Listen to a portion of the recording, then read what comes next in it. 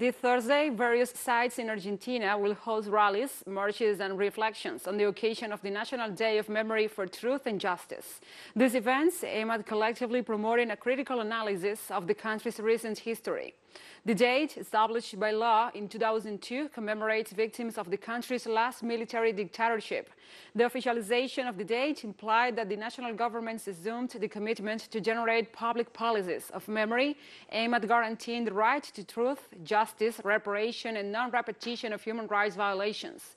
In the Plaza de Mayo in Buenos Aires and throughout Argentina, rallies will be held to promote the defense of enforcement of the rights and guarantees established by the Constitution.